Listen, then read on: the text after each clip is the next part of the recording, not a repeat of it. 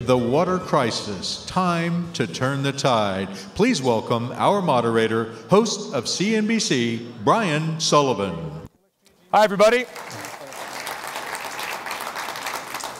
I just learned from one of the actors on the panel that this is where the Golden Globes are held. So that's kind of cool, right? So welcome to our version of the Golden Globes, which is the Milken way of solving problems. And that's what's cool about the Milken Conference, right? It's not just about talk, it's about solutions, finding answers, and having some interesting ways to do that. And welcome, everybody. We got a full house. This is terrific because this is a big deal issue. And some of the stuff that I have learned in preparing for the panel has been truly eye-opening.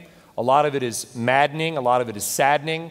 But we got a lot of smart people in this room and on this panel that will hopefully help us solve some of these problems tonight. So without further ado, find a seat if you haven't. Let's get going. I'm going to introduce our panel from the left to the right here. To my far left is Gary White. He's the CEO, and he is the co-founder of Water.org. Gary, welcome. Thank you. To my direct left is Usha Rao Manari, CEO of Global Water Development Partners, part of the Blackstone Group. Really going to focus on the infrastructure and investment side of the issue. Your IMF, World Bank. You're connected to that global money, yes. Usha, which is good.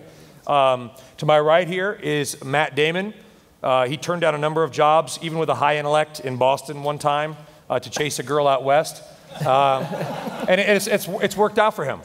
So he is obviously the co-founder as well of Water.org. And really, he's not, what's been amazing to me is, you know, a lot of these issues, you sort of get the celebrities that are there. In our planning sessions, the guy knows his stuff. You could tell he's very, very passionate about this issue, and it means a lot to him.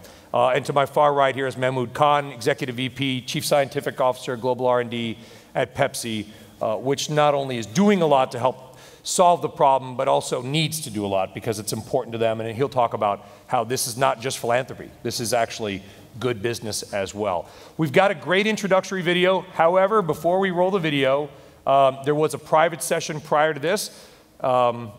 Stephen, you better pick your head up because Matt's got an announcement here tonight. Yeah, we just wanted to say quickly and announce publicly we got $1 million commitment to Water.org from Stephen Klebeck. So thank you.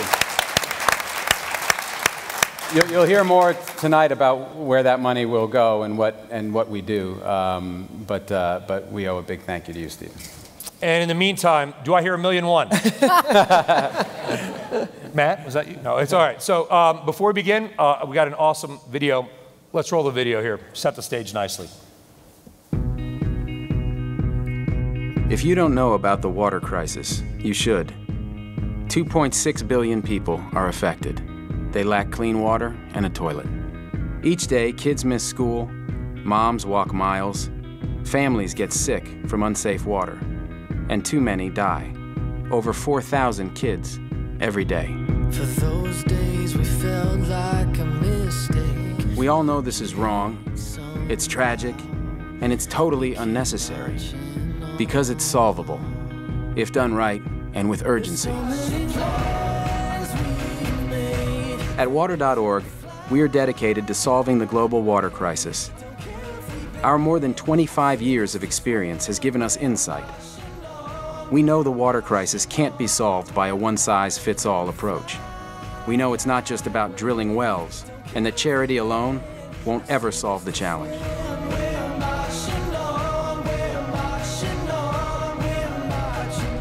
To us, people in poverty are citizens and customers with rights and economic power, not just people in need of a handout. They want to determine their own future. Our role is to make this happen. So we go to communities who ask for help. With our local partners, we tailor programs to meet their needs. We engage innovative supporters. We bring in new sources of capital. Our solutions are built to last and must extend to other places quickly. And we develop game-changing ideas. One idea we pioneered is water credit. Water credit is a small loan for a family or community to get a water connection or a toilet. We convinced banks to make loans that weren't being made by sharing the financial risk with them. This brought new funds to people in need. And guess what? The idea works. And as the loans are being paid back, the money is recycled to others in need. Water credit is taking off around the world because it benefits more people faster. That makes it a solution critical to ending the crisis. Look, we have to be bold to solve the water crisis. Ensuring that everyone has safe drinking water and the dignity of a toilet is one of humanity's most urgent problems. The water crisis is complex, and we understand it. Let us work on your behalf, proudly. At water.org, we're dedicated to solving the water crisis in our lifetime. You can help make this happen. Join us.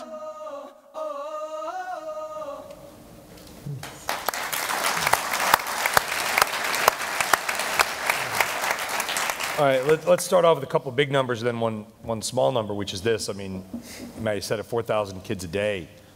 Well, you know, over 1 million a year, a couple 100,000 preventable diseases. By 2030, 3 billion people will face either water scarcity or clean water scarcity. These are huge numbers, but let's talk about a small one. What's the cost of a well? Well, that's a really good question. Typically, the cost of a well, you can get clean water to somebody for $25 per person for life.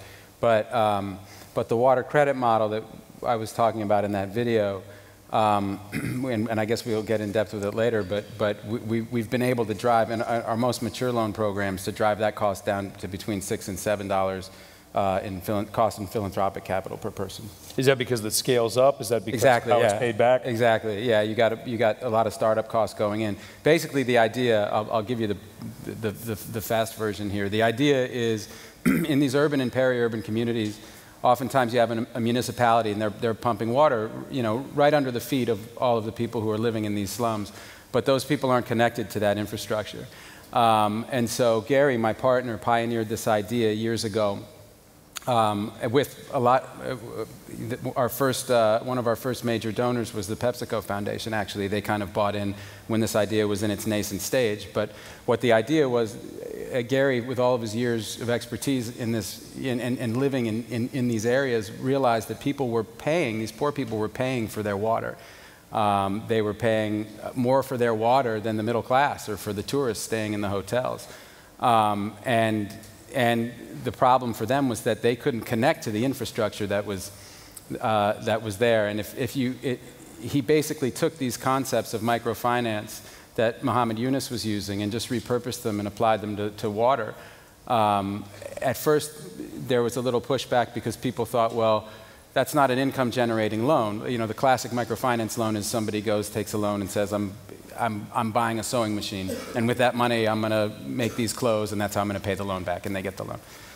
With this, these people were working in these communities, maybe doing menial labor, housekeepers, that type of thing, and they were taking time away from their jobs to go collect water in a community spot and sit and wait their turn, and it was incredibly unproductive.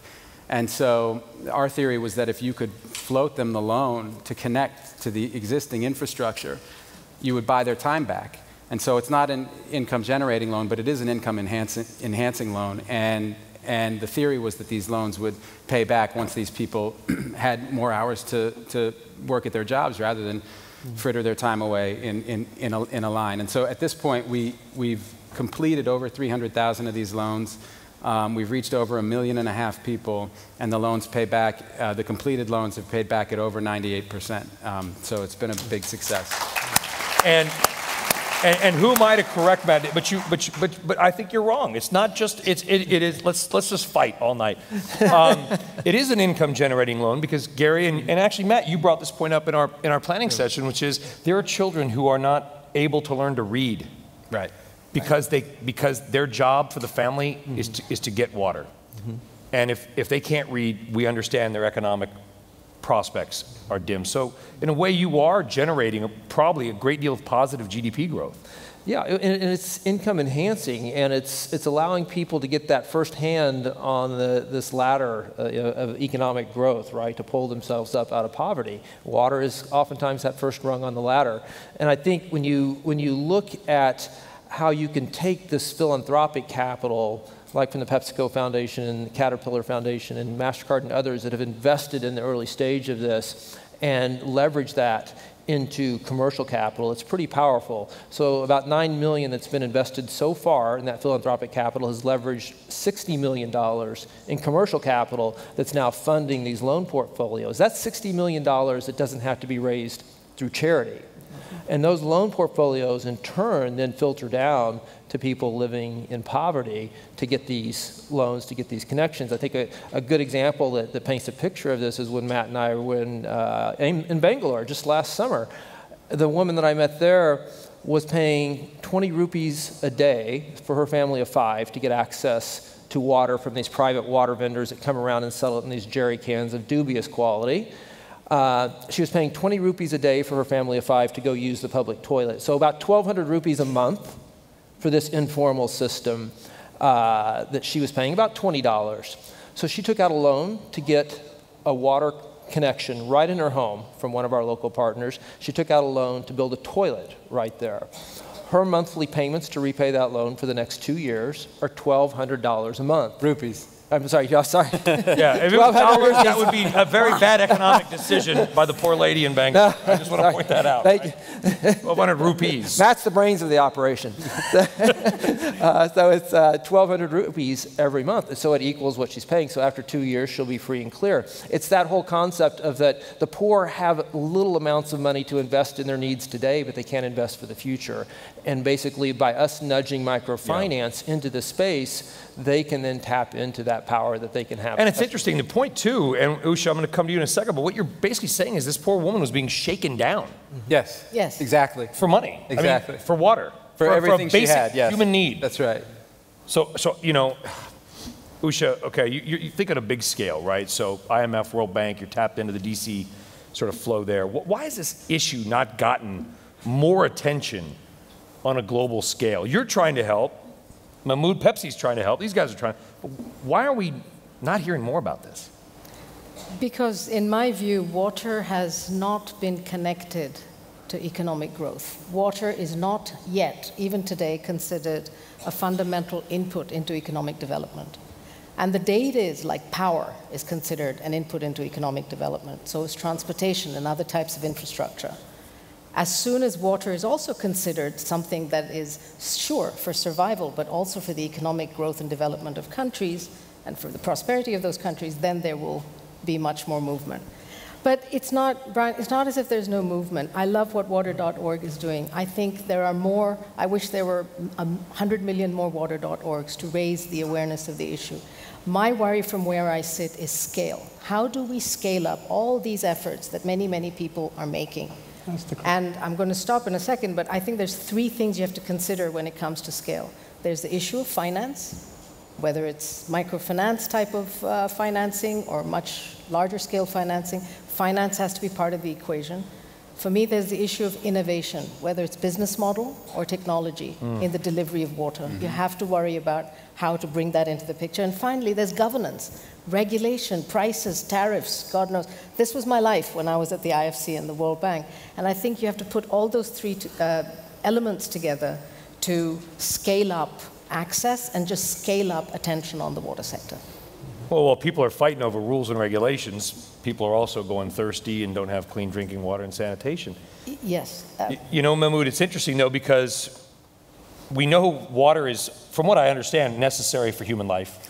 That's pretty accurate. Which makes it relatively... You've done your reading. I really have. I'm impressed. I studied up, man. I studied up. But, you know, from a corporate perspective, if Pepsi doesn't have water, you're out of business. So there's also a profit motive. So combine the idea of good PR, you're doing good work, you're doing philanthropic work with, Pepsi has to have this. Tell us why you need to have this. Well, there's several things, and we've approached this coming at it, Usha, exactly as Usha is saying. This has to be scalable, it has to be in a cost-effective way. But we've seen this systematically. We've looked at this not only as philanthropic support through our foundation, and in fact, the single largest recipient from our foundation is actually water.org. That's how much we believed in you guys, right from the start, and continue to. But also bringing to it technical expertise. We know a lot about water processing, distribution, and then taking that learning and bringing it back. How do we reduce our water use in our operations? How do we reduce our water use in our agricultural and all of our produce production? But it's the bottom line that's impact. This is a true win-win. If we look at 2011, which is the last time we audited relative to 2006 over that 5-year period, our cost of water and energy reduction as a result of all these initiatives went down by $45 million. That's $45 million down to the bottom line. So this isn't just charity, it's good business. And in the long term, we, like any corporation, have a license to do business in the communities we do business in. And in order to have that license, we have to build sustainable operations that allow us to continue to do business in those. So absolutely, it's long-term strategic benefit, it's short-term profit benefit, and at the end of the day, it's also good for the people we serve. It's a win-win. It's a no-brainer. Yeah. Well, and I think weaving that all together, and you guys have underpinned it with this fundamental commitment to access to water as a human right. That's a pretty bold statement, and other corporations have followed along those same lines, but I think that whole social license to operate can't just stop at the gates of the factory. It has to extend out into the community, and you guys have lived that with this commitment to reach 6 million people with water access. So it fits together with the complete business model, I think, in PepsiCo's case. Yeah, but coming back to the question that you raised on that, if you think about it, you said, why is there not awareness? We recognize water as a human right at least a year before the United Nations did. Yeah. And we were the first large company to do so, as you know. What amazes me is the recognition of water as a human right is a very recent thing, even at the UN. Mm-hmm. Up until then, we didn't even consider it as a basic need for humanity. Not sure I'd compare my efficiency against the UN as a benchmark. You're doing good work. Where does microcredit, where does the water credit model, Matt, fit into this? We're talking big stuff. So take us again. You've been on the ground. Well, how does it actually work in practice? Well, I think the first step is to change the way we're looking at the world's poor, and it really, Gary kind of hit on this in his original thinking about really segmenting the market, saying like these 750 million people are not equally poor. They and they have different capabilities in terms of there's a huge swath of them at the top of that group that can participate, that don't need just a straight subsidy and can participate in controlling their own destiny if you just kind of nudge the market towards them a little bit. And so it was a theory that's now been borne out and proven with the success of water credit, and this rate of repayment, which is always hovering somewhere between 98 and 99%, sometimes goes over 99%, but it's just incredibly it just works incredibly well. And in fact, it works so well that when we were in India last summer, when we kind of polled all of our different MFI partners, the one thing that they all said, independent of each other, was when we asked kind of what the biggest bottleneck was, they said access to affordable capital. Like to a man and woman, they said access to affordable capital. They're taking their wholesale loan at 15%. They mark it up, to keep their lights on, so it's going out at 22 to 24%.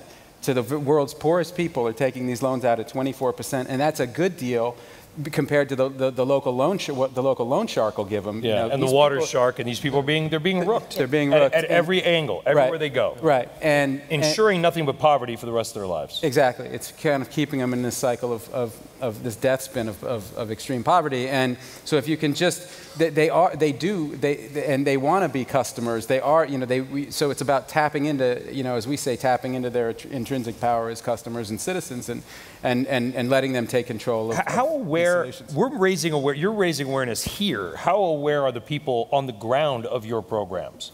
The people on the ground, anywhere you guys operate, I think it's 17 different countries. Are they aware of water.org in their own way? Do they see wells and ask? How do they participate? Do they find you? Do you find them? Do you mean local communities? Yes. Well, I mean, all of How are they identified? How are they selected? Do they come to you? How does the process work? Yeah, well, they have to go through the Gary White vetting mechanism, which is severe. Well, I mean, our whole idea since we've launched this, and this goes back to actually 1990 when there was Water Partners, and then we merged with Matt's organization. But the whole cornerstone of this has been partnership. And all of that happens through local partners on the ground. And those are the microfinance institutions. So when we came to this realization, when we were knocking around the slums and meeting these women who were paying 125 or 150% interest to loan sharks so they could, what they were basically buying with that was their dignity, right? The concept of a woman having to wait till nightfall to walk out to the riverbank to defecate, to preserve her dignity, that was something that people valued so much. They were going to loan sharks and doing this. And so when we saw that reality there of what was happening, we wanted to respond to that and bring our understanding of water and sanitation into microfinance. So we didn't go out and reinvent the wheel and develop our own microfinance banks. We said, let's see what's out there and already working. And that's where we started to discover and vet and bring on board microfinance partners. Now, these guys literally have millions of clients out there already. So they already have a footprint. They're already marketing to these folks with other loan products, like for the sewing machine or the cow or whatever. So all we had to do is, like Matt was saying, we had to nudge them towards water and sanitation. They weren't willing to take the risk because it seemed too risky. We knew the risk and could mitigate it because we understand water. So we said, we'll give you the grant money, the startup capital, to do the market research, to hire the people with the water expertise so you can build them into your microfinance institution. And then, if the market is there, you'll agree to go source the commercial capital. Well, once they came in, they saw a huge demand among their existing clients. So it all spreads by word of mouth, back to your point, how you get the word out among these client bases. And then the microfinance institutions, they'll keep going back to find that capital. Because it's unfortunate, but it goes to the model of the loan shark that you're saying about the water shark, whatever it is, that when you do, unfortunately, with human nature, or when you put reasonably large sums of capital into areas without a lot of controls, there's an opportunity for theft. How do you vet? How do you make sure that like the $1 million from Stephen, the generous, gift, get used in the right way? I think when you look at it from the bottom up, it's a lot easier to track what's happening. When you start with the problem, the person living in water poverty as the center of the problem and work outward from there, and you can, through what we do, work with the microfinance institution, verify that the loan was made, verify that the toilet is in place or the water connection is in place, and then you verify because the money comes back. Then you have a pretty tight circle around that capital cycle that's right there. Now, Usha, I know with the World Bank, it's much more challenging, right? Because you're coming at it from a perspective that's top down. And that absolutely has to happen. If we didn't have governments and the World Bank and others investing in this infrastructure that the poor could tap into, then we're kind of lost. So it has to happen in both directions. The challenge is, how do you track those capital flows? How do you hold governments more accountable for what's supposed to happen as part of the World Bank plan? How do you ensure that those pipes don't bypass the slums on the way to the five-star hotels? Right. Those are the things that we have to do with accountability from the top down. And you could probably speak to this more, Usha, than I can. Yeah, the unfortunate thing is that they do bypass the slums on the way to the five-star hotels. That's the unfortunate thing. I mean, I totally agree with you. It's much easier to track capital flows and capital use bottom up. Top down, it's much, much more difficult, and we face this at the World Bank and many of the other development banks in the world. I do want to say something, though, too. One thing is finance, and what I love about the water loan program that you have, water credit program, Gary and Matt, is that it's innovative. And it's innovative because it combines microfinance to give people money for water. That's innovative. What I found in my work, 2 decades in water, is that the same poor who are benefiting from this kind of innovation are looking for other kinds of innovation, too. They're saying, we want to leapfrog. We don't want the solutions thrown at us that people had in the developed countries or the richer people in my country. So for example, think about the mobile phone. The mobile phone today, all the poor who don't have water have mobile phones, amazingly. So the question is, how do we harness that kind of innovation and put it into the water sector so that people have water like they have mobile phones? It's something to think about. I have a great question for you. Okay. How do you harness that innovation and put it to work in the water sector? My thinking is the following. I think that there are, traditionally in the water sector, the sort of philosophy is that you have to set up these large, capital-intensive water plants and huge pipe networks to get water to people. Today, that has crumbled totally. Even the World Bank has decided that's not the only model in the world.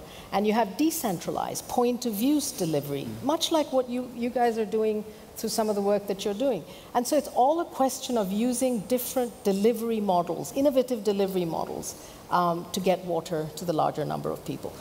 The bigger issue is not so much, from my perspective, water, it's sanitation. I think, Matt, you mentioned, what was it, 2.5 billion people without, and that More people have a cell phone than have a toilet, yeah, by the and way, to your on planet Earth. Worse, I mean, to your point, that's dignity. For women, this is a question of just dignity and well, in some ways, to what Gary, you described, just freedom. yes. Sure. Yeah. Honestly, freedom, economic freedom, and just Right. your basic human right to live well. And that's the next thing that has to be cracked. I mean, we have to figure out how best to do that. Mahmood, how does it work for Pepsi? Give us, I mean, really take us through the process, because here's the reality: when corporations get involved, right, in this kind of project, they will often, people say, oh, they're just doing it for the PR purpose. What exactly do you get from this, right? I know that Pepsi apparently makes products that contain water. We understand that. So it is necessary for you. They make water. What's the process? Well, so there's several aspects to where water is used by the food and beverage industry. And remember that 98% of the world's population buys their food from the private sector. So in essence, just about everybody on the planet is touched by our industry. 80% of the world's water use is actually agriculture. Okay? So if you want really the biggest bang for your buck, first of all, figure out how to lower water use by the agricultural sector. By the way, it's also the largest generator of greenhouse gases. So that's where a lot of the focus has to start. Preserving aquifers, reducing irrigation wastage, going to growing rice without flooding paddy fields. If you do all of that, there's going to be a massive impact. The second then is in the processing cycle. To give you an example, all the learnings we've taken and now we've applied, in 5 years we reduce our water use in our production plants by 16 billion liters a year. Okay? It didn't just happen by accident. It was very systematic. It was taking learnings from a lot of different areas. But I want to come back to what's happening at the consumer level. Few people really appreciate the connection here until you really point it out. The world's population, first of all, is migrating to cities. In the next 10 to 20 years, 75% of the planet's population is going to live in cities, not in rural areas. Most of those are going to be big mega cities with populations of 10 to 20 million or higher. Okay? How do you provide food, water, distribute it, keep it clean, and sanitation in cities where the population density is, if you think LA or New York have high population densities, it's nothing compared to where these cities are. So the infrastructure isn't going to be able to be built fast enough. Migration happening much faster than infrastructure capacity. So innovation is going to happen technologically, but we get a lot of ideas. And you can imagine, as the head of R&D at PepsiCo, every week I get a call. I've got an idea how to fix this. The reality is we've got to do it at a low cost, low energy consumption. You can't create a plasma generator and say, oh, I can purify water. Energy use will go up exponentially. So point of consumption is a very important facet of this. Now, the key is, how do you do this? And without getting into the science, there's 3 things you have to figure out. How do you take out the inorganics, which are the heavy metals? And by the way, the single largest heavy metal poisoning in the history of mankind is happening in the Indian subcontinent as we speak. Why? Because aquifers have been depleted to the point where now we're sucking water out from water levels which are contaminated with cadmium and other heavy metals. Kidney poisoning, neurological disorders. So the issues aren't just waterborne diseases in the traditional sense, right, but these others. How do we get rid of microbial toxins, either bacteria, viruses, protozoa, and then organic? All of the fertilizer runoff is ending up in these aquifers too. So if you're going to do this at point of consumption, we have 3 different types of things to get done at a very low cost. So simply adding a filter removes the sand and the grit that you can see. It's the stuff you can't see. A lot of investment has to go into this. If we can figure that out, there's a huge business opportunity. We don't need to ship beverages to the consumer. They can be reconstituted at the point of consumption. Can you imagine what would happen to transportation costs? They'd dramatically come down. So it's a win-win in the long term We're in the business of providing beverages, but there's lots of different ways of getting that beverage to the Matt consumer. brought up a good point earlier when we were talking, which was that a lot of times the big projects outthink themselves, right? If you go to some rural area and someone says, I'm going to do some great, forget about this little well, I'm going to put in a big thing and I'm going to take all this water out, and they put it in and it's expensive, but it looks great and shiny, and they leave. You're welcome. Right. What happens? Well, they break. That they break. And nobody in the village knows how to fix it. And they don't have the right equipment to fix them. They don't have the expertise to fix them. We've come across a lot of that all over the world. You'll see a really beautiful well, a really high-tech well that's just sitting there gathering dust. Yep. It's been broken for 3 or 4 years, and people are getting sick drinking out of a hand-dug well. That half the water projects fail. I think because those top-down solutions on the village level really don't work, because they don't get accepted by the community as a real fix. If you have buy-in at the community level and they're participating in the solutions, then those types of projects can work. Yeah, I think that's oftentimes kind of what a lot of people in the water sector are chasing, is the silver bullet device, filter, treatment system that's going to solve the problem. And technology will play a role. I mean, I love technology. I have 3 engineering degrees, so I can get it. But I've discovered that you have to look, getting back to innovation, you have to look for innovation more in the unexpected ways, I think, and dig a little deeper. And by observing the financial flows and how that works and the nudges that we're talking about. And then you have to be open to building out from that as you kind of remove one roadblock to the poor getting access to this. How do you go to the next one? And that's the thing that we're doing now with the debt fund that we just launched. It's interesting because we are, 10 miles from the beach, maybe sitting here, and we talk about how Southern California is going to run out of water in a certain amount of time, and Vegas. I mean, it's not that far from the largest ocean on the planet.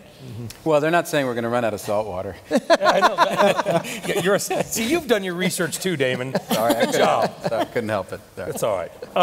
No, but the point I'm trying to make is take to a small level. Do we have a water, because one of the big screaming points on water.org is by 2030, half the world will have a water scarcity problem. Will we have a water scarcity problem, or do we have a water access problem? Because yes, we're not drinking the Pacific Ocean yet. I know. But, Sorry, that was a cheap shot. It's not that bad. I've had much worse, believe me. But these people, the water's there. 20 feet down. It's an access problem, exactly. Yeah, especially depending on where you live. I mean, it's all water issues are local at the end of the day, right? And so there's already people that have not only a water access issue, they have a crisis. I mean, 750 million people today kind of wake up not knowing where their water is going to come from that day. That day. 750 million. Or they know where it's coming from and it's completely contaminated. And so think about that. I mean, nothing else matters today until you get your first gallon of water. I mean, think how much time, money, effort you would exert today for your first gallon of water, right? It's a crisis for them already. So I think that there are these looming scarcity issues, these macro issues that we need to pay attention to make sure that we're having long-term solutions from the top down. Okay. But the poor are showing up with the sipping straw. They don't want to drink through a fire hose. It would take less than 1% of all of the freshwater resources available to get water at a basic level. Or going back to Mahmoud's point, it would take 2%. Of the agriculture, if they could become that more efficient, just 2% would completely. Talking about 750 million people and 40 to 50 liters of water a day. That would completely handle that. So it's not a scarcity issue. Not impossible. Right. Yeah. So how do we do this then? Because you referenced the pipe of water going from the plant to the 5-star hotel, right? Yeah. You know why it does that? Because the 5-star hotel wouldn't exist, obviously, but they can make the water move profitably because the 5-star hotel customers pays. The people that are in the slum that it's bypassing cannot pay. That's not true. That's ironic. Go ahead, Matt. So the philosophy goes. So the philosophy goes. Exactly. That's exactly right. There's two kinds of scarcity. One is physical scarcity, and there are parts of the world that are absolutely water deficient. Jordan comes to mind as a country like that. The other kind of scarcity is economic scarcity. What does that mean? It's to your point. We have the ocean 10 miles from us, and yet we don't have water because it costs to desalinate the water. It costs to build the pipe, to bring it to the city, to distribute it to the consumers. And that economic scarcity, for example, is a big deal. If you take the entire African continent, do you know only 4% of the total water resource is harnessed through infrastructure? That's economic scarcity. I mean, it's not that they don't have water because there is no water. It's because they can't get the water. So whether you call it access or you call it economic scarcity, it's basically. But how do you fix my point is, and maybe I am wrong about that, how do you get it how do you say to somebody, hey, giant infrastructure corporation, make the water stop in the slum too, on the way to the 5-star hotel? And they'll say, because it's more profitable for me to go directly to the 5-star hotel. But how do you change that thinking? Hopefully with these water credit programs, by proving that these people are viable customers. Yeah. And the more that you prove that model, the more the utilities start to pay attention and But say, you're wait a minute, talking there's about this whole model, there's a changing- market here that we're missing. You're talking about changing giant corporate thinking in many. But look at how quickly that can change and has changed on any number of issues. If they smell a market, it'll change quickly. And you're helping to build that market. We're proving it. Water credit is proving and reproving it every day. I mean, there's a great example to draw on from here with this market. And first of all, the utility loses money on every gallon of water that they sell to the 5-star hotel, because the subsidies in the structure are all upside down. You get the subsidy if you have the water connection. That's how the subsidies are delivered. If you're too poor for the water connection, you can't capture the subsidy and you pay the water vendors. But there's this concept in the pharma industry with advanced market commitments that the Gates Foundation and others have come in with. And the whole concept is that there's a huge market out there with these diseases that need to be cured among the world's poor, but the pharmaceutical companies don't see a market because they're too poor to pay. So the whole concept is the Gates Foundation and others guarantee the market so that the drug will get invented and then it goes out. With us, we think there's a potential that slum is a huge market, and we can help drive that advanced market commitment by saying we will guarantee, say, 80% of everybody in that slum will connect and start paying a water bill because we can reach water credit. Right. Yeah. And then the infrastructure can come. It's a concept that we're exploring, but there's things that you can do. Again, that's not like coming at it from a technology standpoint. It's coming at it from a market and a systems. That's right. And it's a good discussion. I'm really thirsty, but I feel too guilty to drink. It's one of the benefits of living in the I West. feel like I'm just looking at this crystal goblet, a sterling silver thing here with the water. I'm bathing in this. I mean, anyway, go ahead, Usha. I'm sorry. No, I've been wanting this for 10 minutes, and I was too embarrassed to get it. No, my point is going to be really weak compared to that now. But no, I was just going to say, you looked at me and you said big infrastructure corporation. The thing about big infrastructure corporations, nameless big faces finance, corporations, of course. No names. Is that they will sell, as you absolutely said, if they see a market. And seeing a market means that they have a place where people will pay for what they sell. It's as simple as that. The trouble with water is that it's never been valued. Right. It hasn't been priced. In my country, water is sold for 5 cents per cubic meter. Think about that. Doesn't cover. You're absolutely right. The utilities are bankrupt because they can't make ends meet really. So the whole thing now today is really to try to get people to understand that water has a value. It has a value because it's not infinite. And if you can pay for a cell phone, you can pay for a gallon of water. Which is so true, Usha, but it's insane what you just said, right? I mean, it has no value, but I guarantee you if we don't have it for 3 or 4 days and you got a gallon of it, we're going to find some value here pretty quickly. Right. But, there is a market. I think you've heard this several times. It raises the question, the notion really is of perceived value. The same people who are paying for their cell phone clearly perceive a higher value there than they do currently for the water. And that's got to change, and I think you're absolutely right. It's not just technology, it's innovative business models, it's innovative financing, and at the same time, it's innovative solutions that you can actually use to deliver this water that is there. And as you said, Matt, and I pointed out, it's not a case of planet shortage of water, it's how we use that water and how we distribute it that's going to change the game. We're not going to create new masses of water, it's what we're doing with it. We're a little over halfway done. We have a second video, the great opening video. I believe we do have a second video. The organizers are going to give me the business if I don't call for the video soon. Somebody's probably getting nervous in the back. So we have another video for you guys to watch. Very cool. So if we can, let's roll the video and refill our cups in the dark. Until everybody has access to clean water and sanitation, I will not go to the bathroom. The toilet strike, it's important, all right? Who's with me? I'm supporting Matt Damon's toilet strike. I'm with you, Matt. We won't go to the bathroom. We won't go to the bathroom. We won't go to the bathroom. Until everyone in the world has access to clean water and sanitation. Right. It's easy for me, actually, because I've never gone to the bathroom in my entire life. I haven't peed or pooped in 4 days, and I feel great. Are we not supposed to excrete waste at all, or is it just not in the toilet? Yeah, no, I'm not clear on that. I've just been using the kitchen sink. One time I thought I was going to fart, but then it came out as air freshener. My family did move out. Strike! You can buy it in stores. It's the most expensive air freshener in the world. But I just bought this wonderful new air freshener, and the kitchen smells great. Let's get this party started! Join the millions of famous people who've already joined my strike. It smells like a hummingbird singing in here. That's me. Support the strike. Go to strikewithme.org to learn more.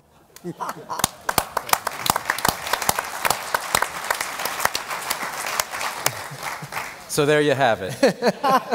I'm here to enlist your help. That's obviously we talking about how to reach people in this country. It's difficult because the first hurdle we have to clear is to just explain the problem at all. We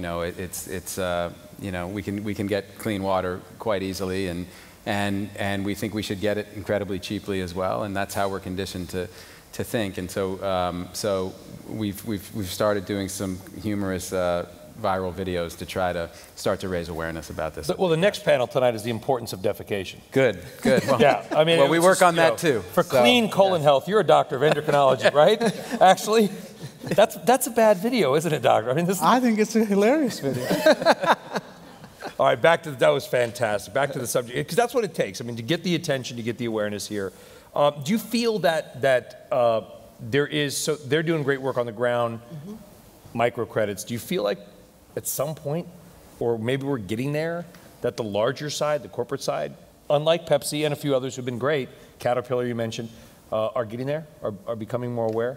They are. I mean, if you talk about the corporates like Pepsi, Mahmoud was talking about this, for them it's a question of license to operate in many of the environments in which they operate. They have plants in places which don't have enough water. What they find is that if they're using the water, their plant sometimes gets shut down. So it's a question of license to operate.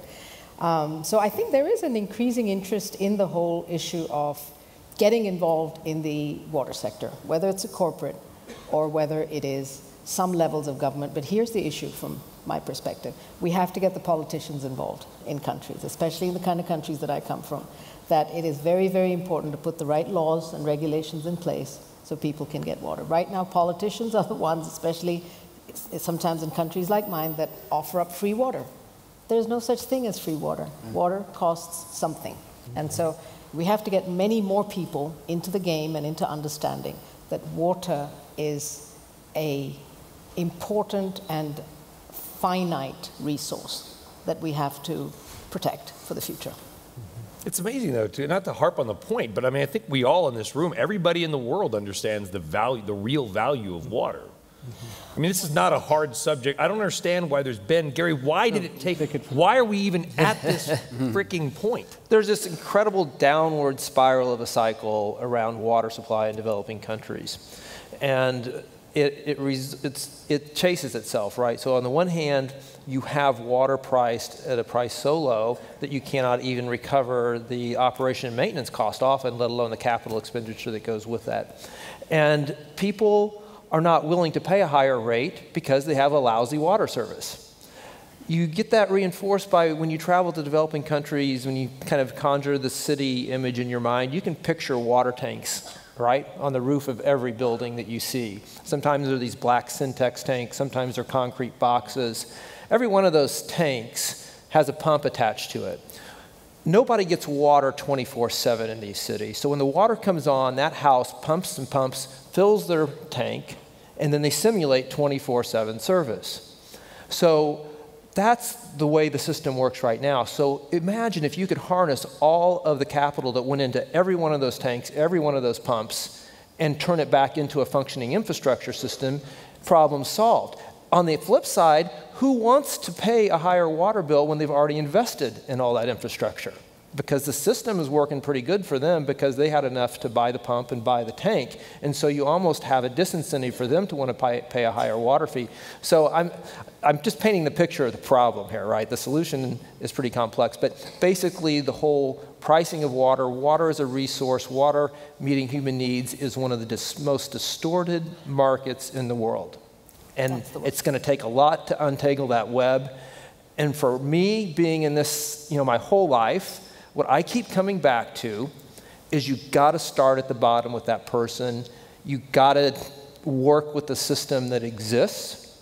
And if you can do something to tilt that system in the favor of the poor, that's what we're going to be doing. And we keep doing that until we run into the next roadblock, like I said, and then we clear that roadblock. Are there places where it's been, you said 17 countries, obviously you want to grow that. Are there places where it's been harder, more difficult than other places? What are some of the roadblocks you guys have faced? Because here's the sad reality. There are people in charge often who don't necessarily benefit from people gaining the kind of economic and personal freedom that you're talking about. Mm-hmm. Some pretty bad places out there. How do you identify where to go, and what have some of the roadblocks you face been? Well, I think one of the biggest places we are right now is India. And India is a great market because there's so many microfinance institutions, and there's literally 100 million people without access to improved water, and so that's a huge market for us. And I think Matt was mentioning a little bit earlier when we talked to our microfinance partners there, their biggest bottleneck is access to capital right now, affordable capital. They're having to pay about 15% to source capital, and so what we're trying to do is to create this debt fund that will allow us to raise social impact investor capital here, deliver it to our microfinance partners at a much lower rate so that they can drive the cost down to the end borrower. So our targeted financial return is 2% to the impact investors, and then we can drive the cost of capital down to our partners, thereby matching up people here with big hearts and big wallets through an investment vehicle that allows the poor at the center of this problem to start climbing out of poverty with those small loans. But in the most efficient way possible, in the sense that your startup costs are the biggest part of it at the beginning, and then as you just keep adding people to the loan program, as it matures, that philanthropic cost per person just keeps going down and down. You talked about, I think it was $25 a person down to 6 or 7 with the scale. Is where we are now, right? How much growth do you need to get to that level where it becomes that much more affordable? How big? What's the scale ratio, I guess, is what I'm trying to ask here. Is it 10 people? Is it 1 million people? Is it 1,000 people? How many people does it take to drive it all the way down to 6 or 7? Yeah. Have to be. Well, we've reached now about 1.5 million people with these programs.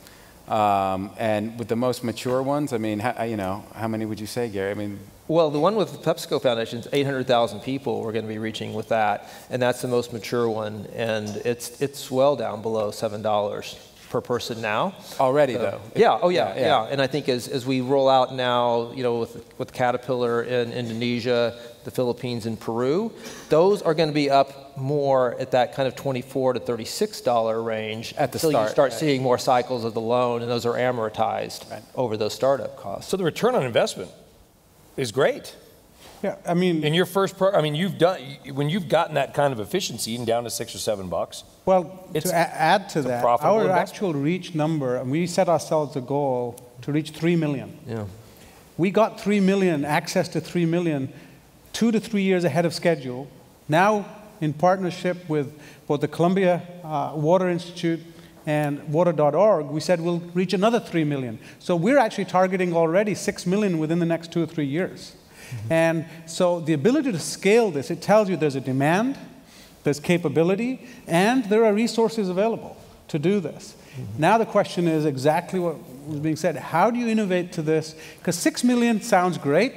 Mm-hmm. The real opportunity is how do you get to 600 million? Exactly. Yeah, that's right. And I think what we have to really set ourselves are the goals of how do we aspire to that $500 million to $1 billion and bring lots of players to the table. This is not going to take a company or one NGO. It's going to take governments, it's going to take academia, and it's going to take industry working together at the same table saying, we're going to solve this. But let me just add one thing. Hunger has got a lot more attention than water. Ironically, hunger and water are tightly interrelated. The same individuals that have micronutrient deficiencies, vitamin deficiencies, often are as a result, not because they don't have enough food, because they have gut infestations, they have bacterial infections that are draining the nutrients that we're actually providing them through charitable or other ways. And somehow we've sort of separated these two issues out. And for me, one of the important things is, how do we bring this together and say, you cannot solve hunger without water, and you cannot solve the water issue without solving the hunger issue. Bring it together. There are lots of players then that can actually take this to another level. Well, what somebody should do is create a corporation that is halfway good at selling beverages and the other half at salty snacks. We call that power of what? Put those things together, that would solve the problem. You've just solved both problems. Yeah, we call that power. Know of any companies like this? We call that power of one. It's the power of one, and you even got a label for it. But I think the point, all humor aside, it wasn't even that funny. That we have to make a point of what I was trying to get at, and I'm lobbing you a softball, which is, it's good business. Absolutely. It makes money. It's not just, let's do this because it's the right thing to do, because unfortunately that is not always the incentive people need.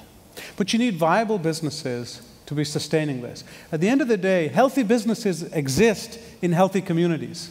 Mm-hmm. And you create a healthy community, you get a healthy business. Mm-hmm. And those two together create a healthy country. And that's what's Takes needed both. for economic development, really. You know, and there's also, I feel like that'd be a great place to stop, but we still have 10 minutes. It was well said, Usha. I can't. But there's also, I don't know who would be the best, probably for you to talk about this, which is risk, global risk, okay? For risk of hunger, risk of thirst, risk of 980,000 preventable deaths a year from not just diarrhea, but from other intestinal infections, Mahmoud, like you were talking about, which is risk for business viability. Mm-hmm.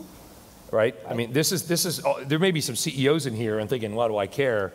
Well, because your business may be at risk, correct? So yes. So as a business, you have several types of risk. One, as I said, one is a license to operate, and that's a community-based risk. You need to make sure that you have a healthy and supplied community so that they don't turn against you when you're trying to Talk about a social contract, a social license. Contract. The other risk is supply chain risk. I'm sure Mahmoud can talk about that forever. Supply chains need water, and if the companies don't deal with the water issue, then their supply chains get closed down and they don't get products to the market. So there's various levels of risk as a corporation that you face if you don't deal with the issue of water. I'm not even talking about financial risk of making projections of your company with analysts and whatnot that don't take into account water availability or water use in your operations. Nobody even thinks about that. I can honestly say I've been doing this a long time now. I've been on way too many conference calls. I can't remember any company talking about water as a risk in an earnings call. Now I'm going to bring it up on every frickin' call I'm on. Well, no, it's interesting because the World Economic Forum just published. I was just going to say its poll of its members. Water access, water scarcity, water resources came out as number 3 of the threats seen by CEOs. So they're aware, Gary. They're aware, yeah. And then they're starting to take action. I mean, the water footprint of corporations, PepsiCo's been in the lead on this, but there's been lots of people who have followed in terms of kind of tightening up those water uses within the gates of their plants. It's getting a lot more play, but a lot more needs to be done. And I think one of the things that's a challenge sometimes with these things is like being at a level that gives people no hope for taking action. So if we could just pivot just a little bit, because some people are probably wondering, what can I do about this, right? How can they join in? And I think it is so complex, so big, it is all hands on deck, right? It's the World Bank. Mm-hmm. It's like what PepsiCo's doing. It's like what we're doing. I think it's also about looking at new ways to bring capital into it, whether that be commercial capital through different players, whether it be philanthropic capital to come in to help correct some of the market failures, or whether it be the social impact capital. So people in this room can get involved even in that way with philanthropic capital. It's not just water.org. I mean, there's other great organizations tackling this. Water for People, Safe Water Network. They're out there. They're doing this as well. And to have people come on board with them and with us, to come on board with philanthropic capital, and as in Q3, we launched the debt fund. People will actually be able to bring in social impact capital and get a financial return, as well as helping the poor get water. There's just, it takes a multitude of different strands of solutions to fight the problem. That's how I wanted to end it, was talk about the loan program. Coming out fall, Third quarter, yeah. Will be this opportunity to, social impact investing of, putting this money into this system that's been proven to work, and we have a targeted 2% return. To kind of answer that question that that these MFIs posed to us about, what can we do to get, access to affordable capital? Because it turns out it's really it's expensive to be poor. We can all go out and get a loan, tonight, whereas these folks, the very poorest of the poor, are paying 22 or 24% and are happy to do it because they're so desperate for these solutions. And they're doing it at 98 or 99%. So yeah, we'll be launching that in the third quarter of this year, and I'm in it. Steven's in it. We're all. You're welcome to join us. And how can they participate once this thing rolls out? How can they participate now? Well, to participate now, you can go to our website, to water.org, or you can come on up and talk to Gary and me right now. We're here. And we already have $3 million committed for the debt fund, by the way. That's right, yes. So, yeah. $3 million, and again, I know Stephen had to leave, but $1 million from him tonight. Well, hopefully we did something tonight to raise more of the awareness. Oh, I know we have a lot of heavy hitters in this room. You guys are all, if you're at the Milken Conference, it means you're probably doing some work, or you've got some visibility in your organization. I think this is an issue that needs to have awareness raised on it. So you've heard all the facts, you've heard some of the scary statistics, and they are. It's literally a life or death issue. And I know that everybody on this panel doing the best they can to help solve the problem, so we hope you do as well. And I want to thank Gary, Usha, Matt, and Mahmoud. Thank you all for an excellent panel.